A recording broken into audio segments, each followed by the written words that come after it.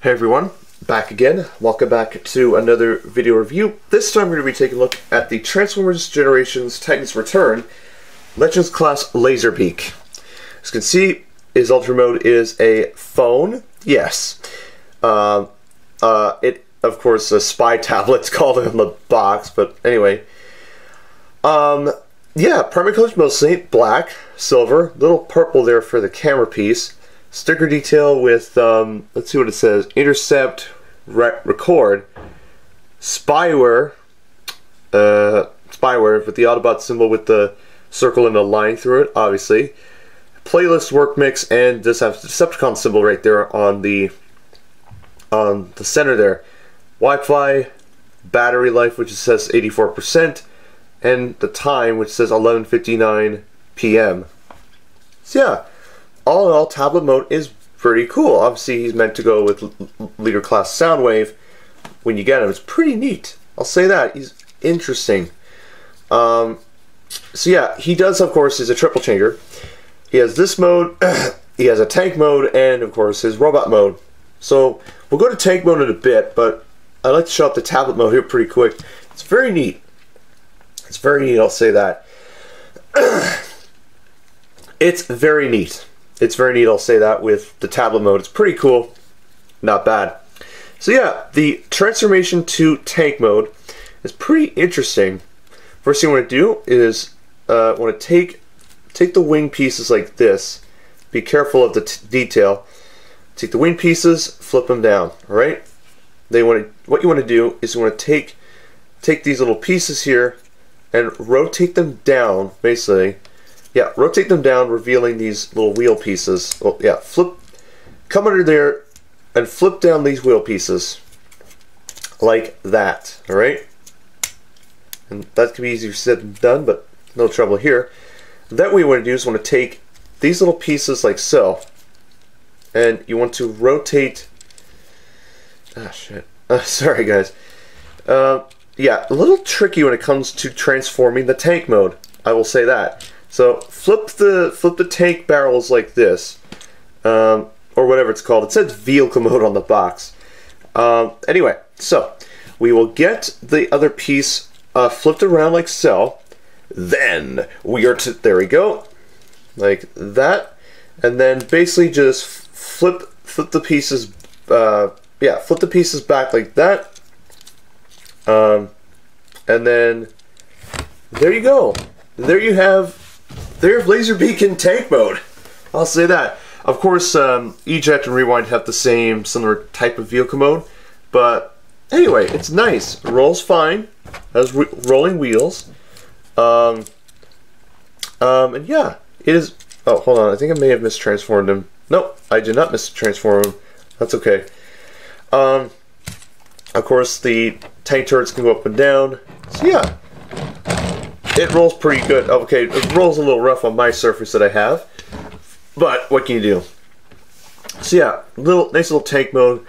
I'm pretty sure this may be practical because I mean we had Frenzy in the live action movies, but haven't had anyone since him or the female human Decepticon or the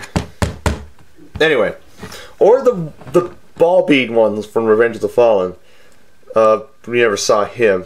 I don't know. Anyway, so the transformation to robot mode is, well, pretty interesting.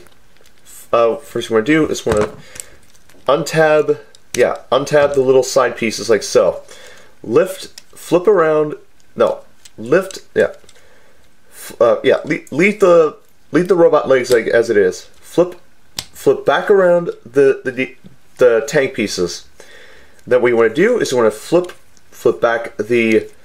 out the wheels, and then you want to rotate. Rotate it this way so that the foam details are seen. Come under the little pieces. Flip open the little red wings here like so. Flip the little piece like that, and then the last little bit is to come under here. Flip around his head in a very dramatic way. Flip around his head, and then just get it situate properly, and then get the legs situated like that. Although the legs are a little tricky A little loose on mine, but what can you do? And there you go, they have LaserBeak in robot mode. Although he looks pretty interesting, pretty cool, I'll say that.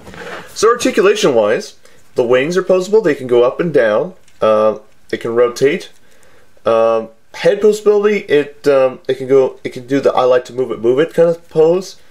It can go down, yeah, down at 2 joints, but it doesn't rotate or whatever. And the legs just go, you know, side to side, and the tail is posable, but that's due to transformation. So that's really all the posability that there is on LaserBeak. Take a look at his head. It's pretty neat. It is pretty neat. It looks like a spy camera drone kind of face. Pretty neat. It's pretty neutral kind of face. Of course, the yellow eyes. What can you do? Much like his G1 self. So yeah. Oh, and I'll show you his bio card real quick. There is LaserBeak's bio card like that, and then if we turn him around, we go like this. Whee! There you go. And there is his statistics like that. So yeah, all in all, will I recommend getting LaserBeak? Yes, get him. He is super awesome. Out of any, well, not any, but of any of the Wave 1 guys, get LaserBeak. He's pretty cool. Of course, this is going to be repainted and retooled into Buzzsaw. Although, as I said in my Ravage review, I don't know if Buzzsaw and Stripes are meant to come out first, or it's LaserBeak. I think because it happened in the US, but where I'm in Canada, I just happened to found LaserBeak and Ravage, so I think I got pretty lucky when it comes to that. But anyway, get LaserBeak, pretty cool, details nice, won't be disappointed by him, and I think he's just an excellent addition to your collection. So yeah, that is my video review of the Transformers Generations Transformers Generations Titans Return, Legends Class LaserBeak. I'll see you all very soon. I will be back as soon as possible with my next video, and yes, take care, see you soon, have a good day, and I'll catch you all later. Bye-bye.